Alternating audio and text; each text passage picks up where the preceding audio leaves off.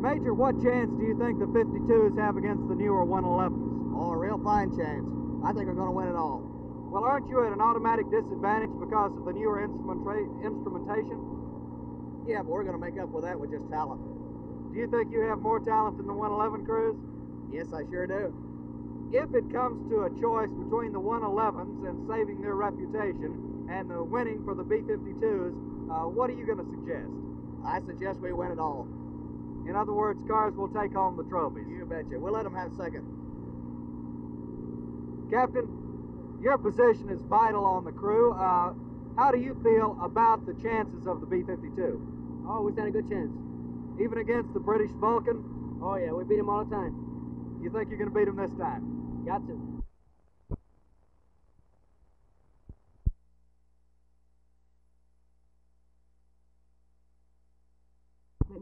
The Indian Center themselves is for social and educational and recreational purposes, for Indian people to get together and reinforce themselves, knowing that there are other people, people in the community, and trying to work to their specific problem, whether it be employment, housing, health, or whatever. It's kind of an ethnic war on poverty, or? Yes, it really is, and we found that that there is a sense of strength in getting together and solving your problems. Being an Indian and getting together, same as the Mexican American people, find strength in getting together and working toward their problems, because their language is different and customs are different, and getting together kind of helps reinforce your strength. And that's the reason that centers have been, have been cropping up in most urban communities, and this is why we're, particularly Americans for Indian Opportunity, supporting this center.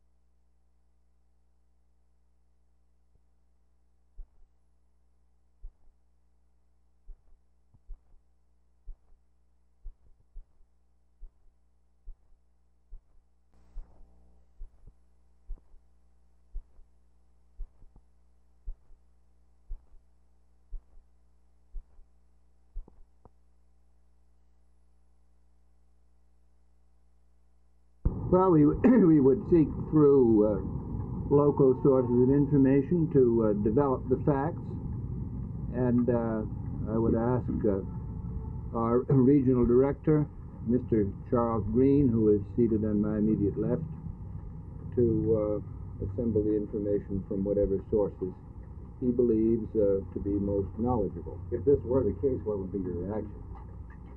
Well, I think it would be, I really don't think it's appropriate or desirable to try to anticipate what conclusion I might reach on hypothetical facts. What are some of the possible conclusions?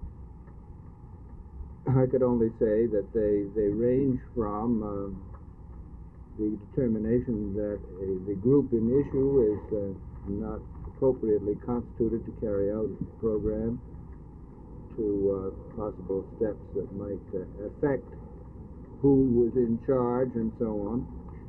But I don't think that generalizations in this kind of situation are particularly useful.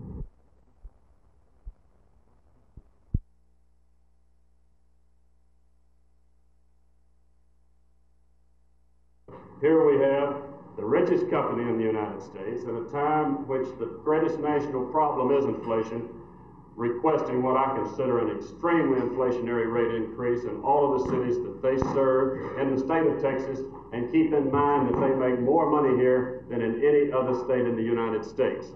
This last year, for the first time, Oklahoma got ahead of them. but they make 8.9% return according to the Federal Communications Commission here in Texas, and a great deal of that money is made in Dallas, and I cannot believe they can make 8.9% in this state and only make 5% here in Dallas. I think the figures are wrong. I think they're 100% wrong.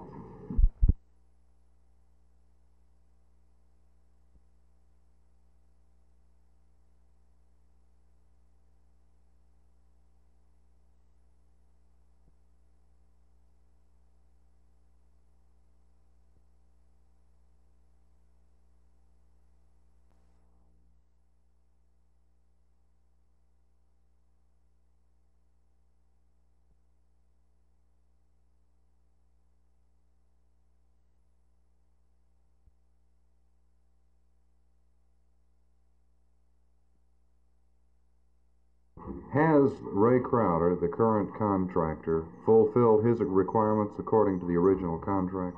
I think it's fair to say he has, and the action taken by the council on the committee's recommendation is in no manner of means an indictment of the Ray Crowder service. In my judgment, Ray Crowder has complied with the ordinance as it was written. He's complied with a contract as it was written, and the bid specifications as they were written, generally. And so then our changes today are not a reflection on Ray Crowder. It's simply a reflection of our recognition in the municipal government of the city of Fort Worth that we want to and need to raise the level of emergency medical service delivered to the acutely ill or injured.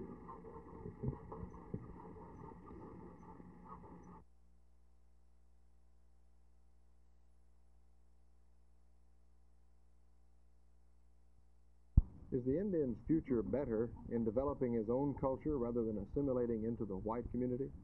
Well, that's been the policy of the federal government, and it hasn't worked. We're larger in number than we were, 10, 20, 50 years ago, and that we have not been assimilated. And so, because that hasn't worked, it means that there is strength in being an Indian, and that taking pride on that, knowing who you are really helps you to be what you want to be. And if an Indian person wants to be an astronaut or a businessman or whatever, and that he can still keep his language and know his customs of history of the past, and still be an active member of the community. And I think that's both is possible.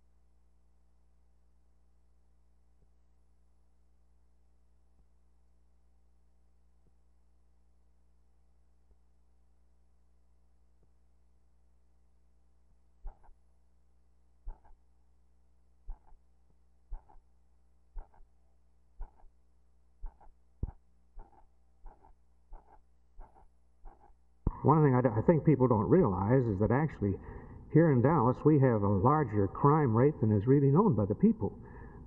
For example, in shoplifting, last year alone, it was $59 million in the Dallas County. And in just the city of Dallas alone, it was $39 million. What does that add up to per family? Well, believe it or not, it's $123 a year. What does the Committee on Citizens Who Care plan to do about this problem? Well, of course, the primary thing is to get into the various areas of the churches, the schools, and then, of course, have the media really give us some assistance in public service work, such as billboards, radio, television, and so forth. The prime offenders of this multi-million-dollar heist are the housewife, the teenage girl, the older woman, the teenage boy, in that order. The problem is that people don't seem to realize that shoplifting is a crime. In fact, it carries all the penalties of a crime. 2 years or a $1,000 fine for a first offense, up to 10 years for a theft over $50. Plus the fact that the store losses are passed along to the consumer in the form of higher prices. This is Judy Hanna reporting, Channel 8 News.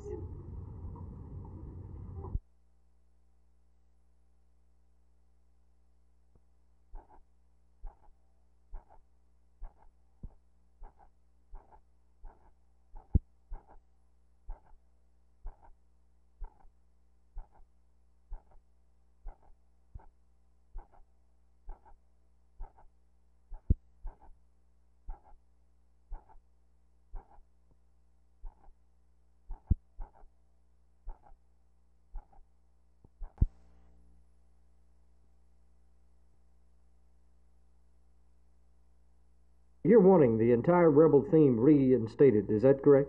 Sir, it's not a question of reinstating it. It's a question, it is our theme, and we're trying to preserve it. The students have voted 3 times to keep our Rebel theme. It's been under attack by some groups, but we voted 3 times to keep it. So it's not a question of reinstating it, it's a question of keeping it. Why do you think Dean Crary is opposed to your organization? Well, I think, well, first of all, Dean Crary has been associated with various radical black militant groups on campus. She's not a member, of course, but she's been an ardent supporter of the black militant groups, and she's been speaking to black militant groups.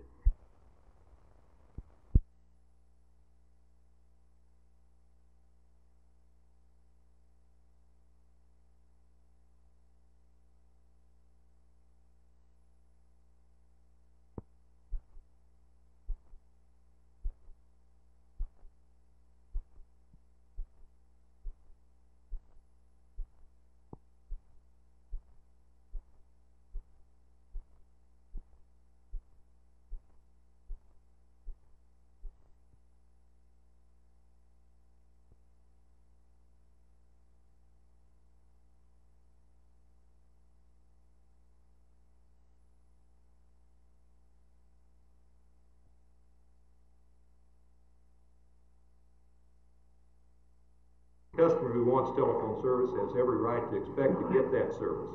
We can't delay and wait, and we can't call a halt to higher costs or wait until the buy market improves. We've got to keep moving, we've got to keep building. But we must have rates in the meantime that will allow us and you to meet the needs of Dallas. We are willing to settle for an increase of $6.2 million. That's $2.7 million below our original request, which we feel is entirely needed and warranted. Yet we are willing to make this settlement to try and conclude this case, which has been going on so long. The rates I mentioned earlier will produce an increase of $6.2 million, or an overall increase of 7.4%.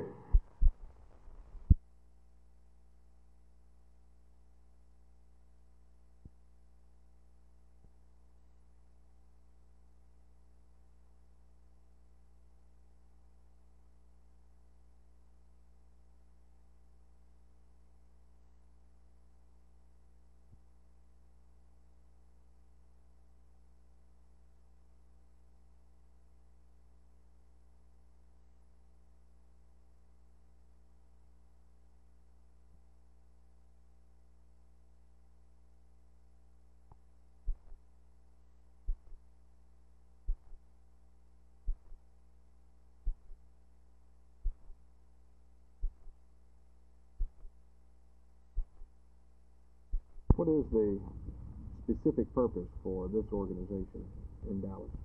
In Dallas, in our findings throughout the country, we found most urban Indians trying to find their way in the cities. They come from rural communities or reservations, and they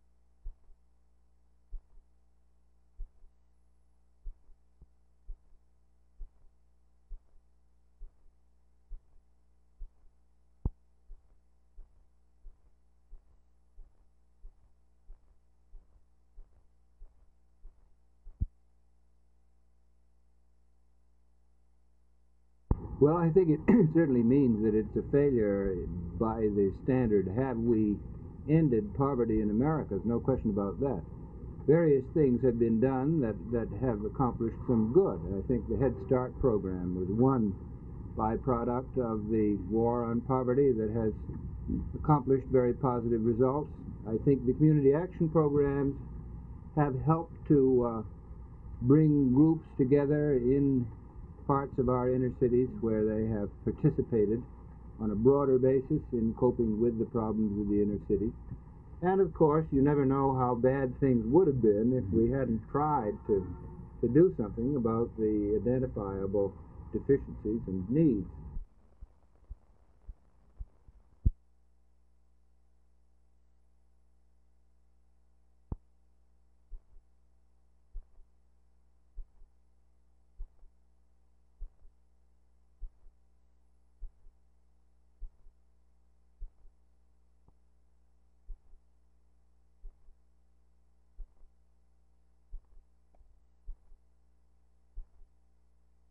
Competitive business, and yet you only ask for the smallest amount of income.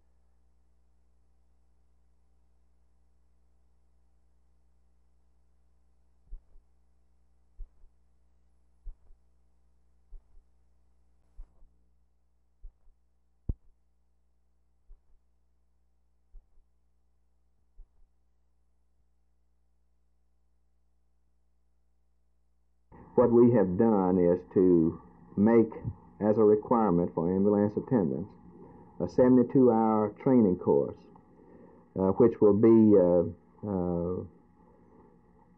handled by the Tarrant County Junior College beginning the 1st of January 1971. As a part of this 72-hour training course will be a course in cardiopulmonary resuscitation, which is a very critical area, we feel, for ambulance attendants to be proficient in. The other area that the ordinance revisions require is in the area of response time.